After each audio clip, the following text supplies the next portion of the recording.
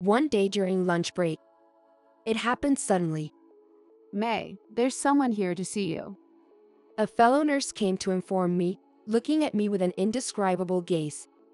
What could it be? As I stepped into the hallway, a girl about 10 years old was standing there, clearly of Asian descent. She looked straight at me and asked to me. Are you my mom? I was so startled that I dropped the wrapping of my lunchbox. What? My name is May, 32 years old. I used to be part of a medical team deployed overseas. Now I work in the internal medicine department at Central Hospital. The girl's name is Smai. She introduced herself as 9 years old, slender with big eyes. A cute girl. She came all the way from Cambodia to America to meet her biological mother. Why did you abandon me? Smai looked at me with tears in her eyes. She's definitely talking to me, right? I turned pale and frantically waved my hands to deny it. Wait. I'm not your mom. The girl insisted strongly. Lies. My mom's name is May. She worked at a hospital in Cambodia from 2013 to 2014. You were the only May in that international medical team. I was amazed at her fluent English. But I'm not even married, let alone have given birth. As I was completely at a loss, my colleague Holly came over. Your shift ended a while ago. Her voice was cold. I never liked her. She's competent and a good instructor, but her personality is harsh. I'll be right there. I hurriedly picked up my lunchbox and tried to shake off Smai. May, Mom. Smai grabbed my arm. If someone saw us here, they would definitely misunderstand. In a panic, I looked around. Luckily, Holly was sitting at the back with her back turned to us. No other nurses were around. I took Smai and left the break room. I'm working right now. I'll listen to you, but wait at that store over there. I pointed to the fast food restaurant across the street. Smai shook her head. She seemed worried I might escape. Then, stay in the hospital lobby. With that, Smai nodded. My shift ends at 4 p.m. today. During the afternoon work hours, I was distracted. How did such a misunderstanding arise?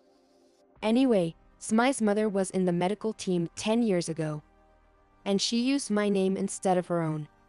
Why? What does this mean? I couldn't understand, but anger was rising. Not only leaving a child behind but teaching her a false name. After work, I listened to the story from Smai again. When her team was in Phnom Penh, the capital, in 2013, a man named Noi was brought in with a respiratory illness and hospitalized. He quickly became popular among the team because Noi was a big fan of America and spoke the language well. It turned out Noi was Smai's father. Noi was a friendly young man, so I remembered he treated everyone equally. He even took me to some delicious food stalls. So, he fell in love with the American nurse. What happened to your dad?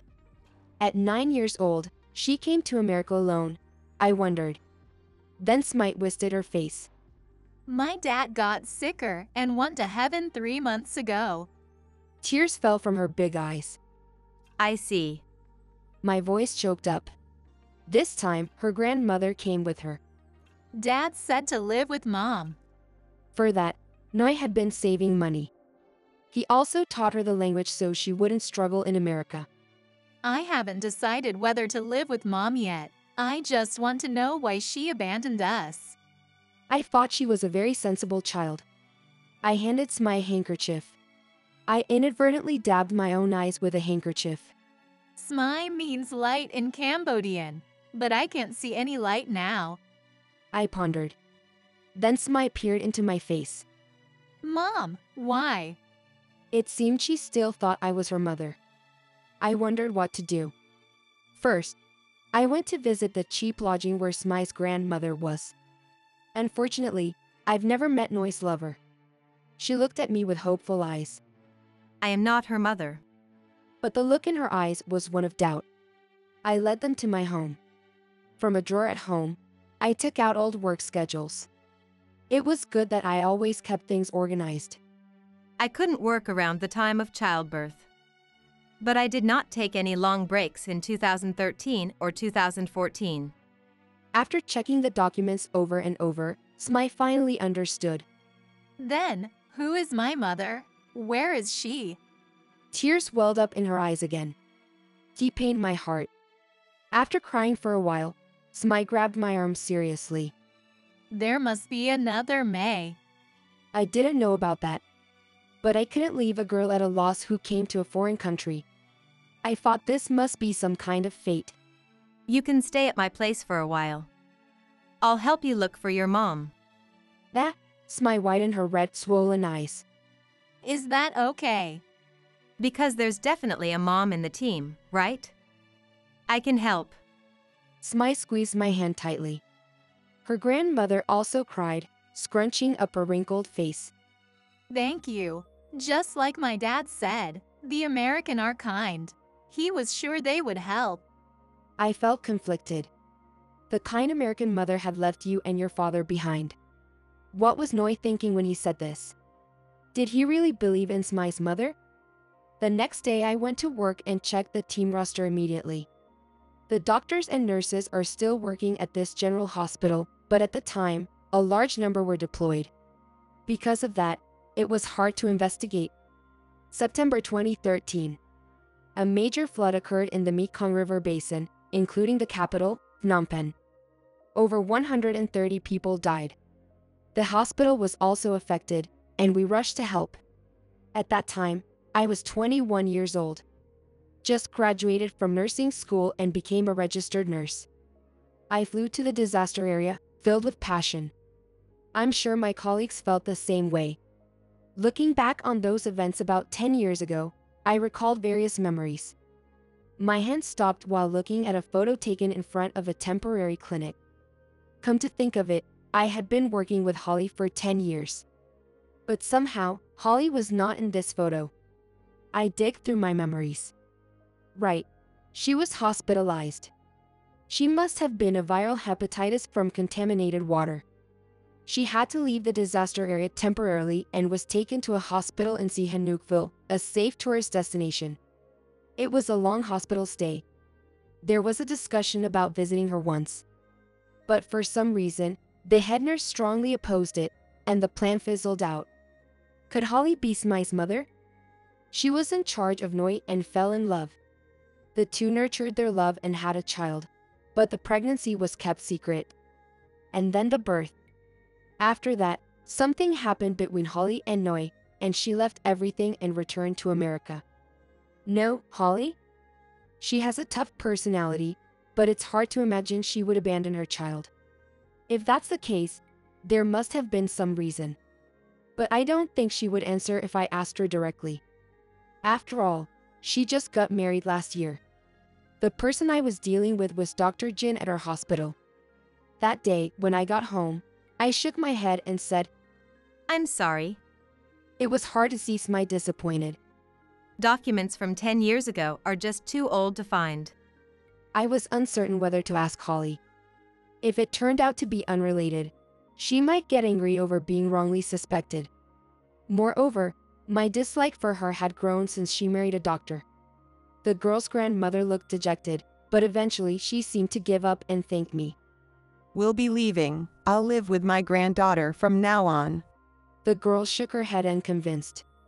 The next evening, the two of them were set to leave America. I spent a sleepless night. From the next room, I could hear whispers, including some that sounded like sobbing, which made me feel a bit guilty. Maybe I had a clue. The next day, we left the house together. Thank you for your kindness. Smai bowed politely with her grandmother.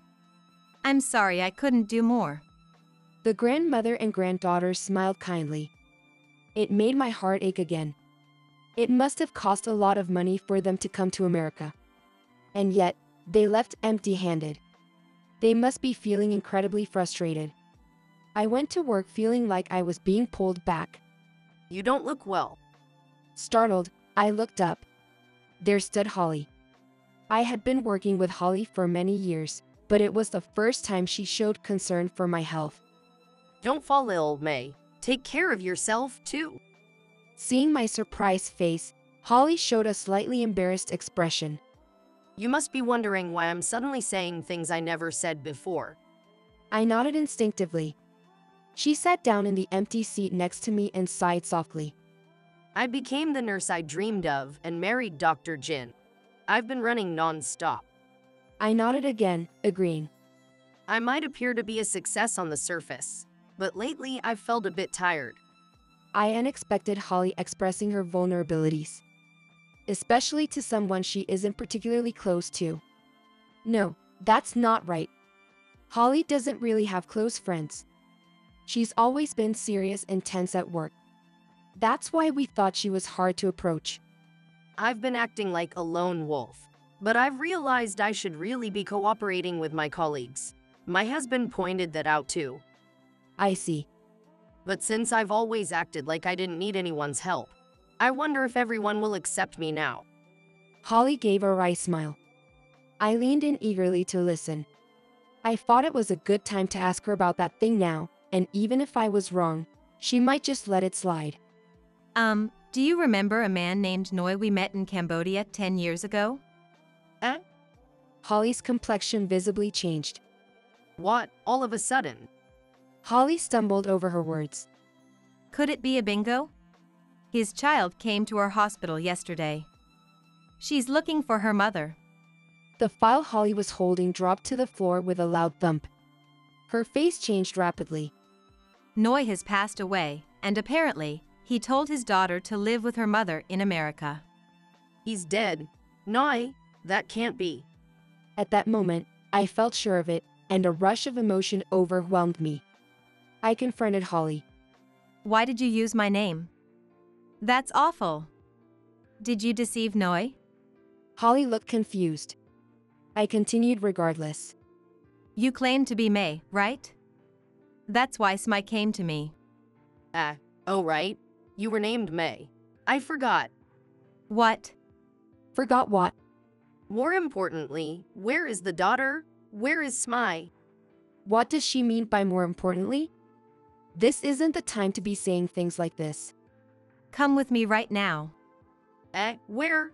I'm on duty. This isn't the time for that. What do you mean this isn't the time? We have to go now, or Smai will leave. Wait. If we're going somewhere, I need to ask someone else to take care of my patients. That brought me back to my senses. Indeed, that's Holly for you. She quickly gave instructions to the other staff, and then Holly and I headed outside. We hailed a taxi in our nurse uniforms, and I pushed Holly in and climbed in myself. During the ride, Holly explained to me. At that time, Holly didn't know my first name was May. So, it seemed she didn't use the name May out of malice. 10 years ago, Holly had met Noi and fallen in love. They quickly became committed to a future together. Eventually, it turned out she was pregnant. Indeed, the reason she was hospitalized in Sihanoukville was maternity-related. Her belly wasn't noticeable, so she worked as usual. Then she faced the threat of premature labor.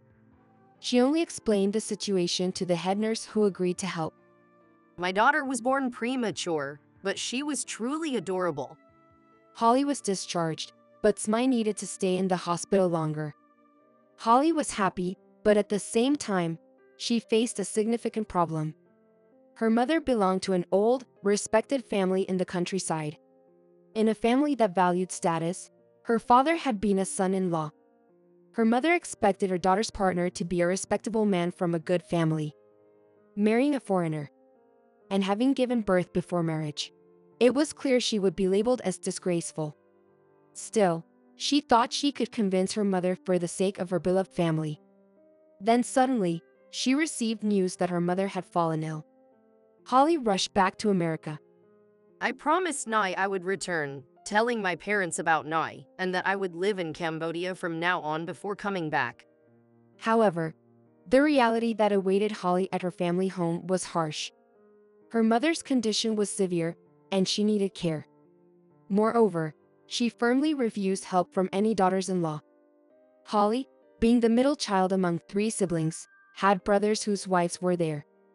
Holly panicked. She wanted to return to Cambodia where Noi and her daughter were waiting.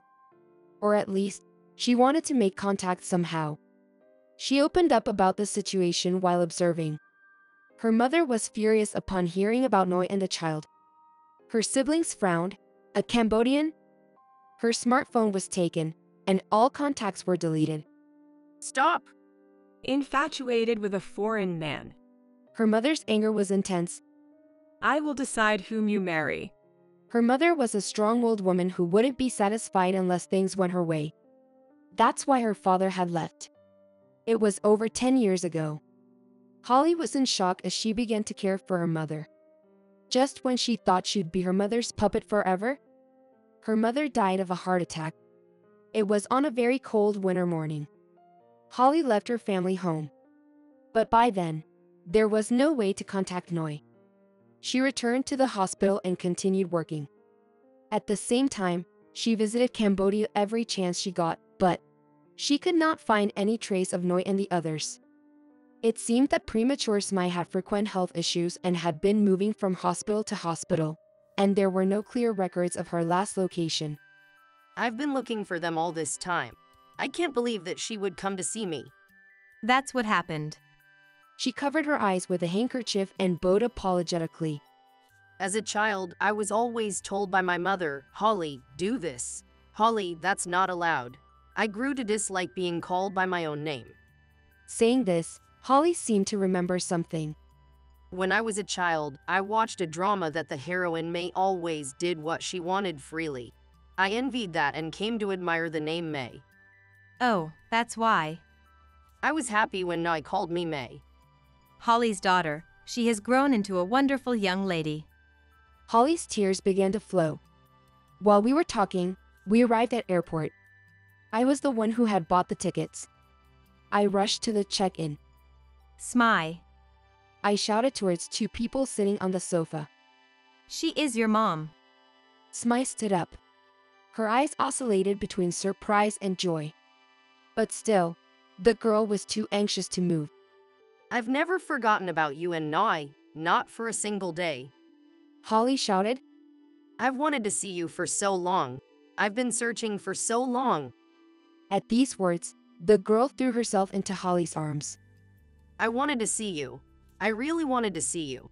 Smai? Holly hugged her daughter while crying. Smai buried her face in her mother's chest relentlessly. I'm so glad I made it in time. I sighed with relief. The grandmother bowed to me with tears streaming down her face. Mom. Smai looked up at Holly with a tearful smile. Holly slowly stroked her daughter's hair. She looks just like Noi. Smai deeply mourned the tragic love of her parents. And she was happy to know how much Holly had loved them. Dr. Jin already knew about Holly's situation. He had married her knowing all this. He was very happy that Smai was found. Thus, the Cambodian girl and her grandmother would stay in America for a while longer. Holly told me with puffy eyes, yet joyfully. Lately, I've been crying all the time.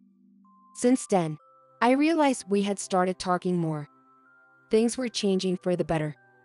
Dr. Jin was impressed by Smai's intelligence, and the girl grew fond of him. I'll make her happy for all the hardship she's endured. Holly murmured deeply. I'm sure she'll keep that promise.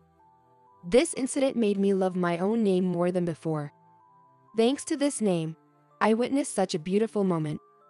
I felt like I received a share of their happiness. Someday, I might get married and have children. Like Holly, I always think of children. I hope I can be a wonderful mother too. Well, I haven't told Holly that yet,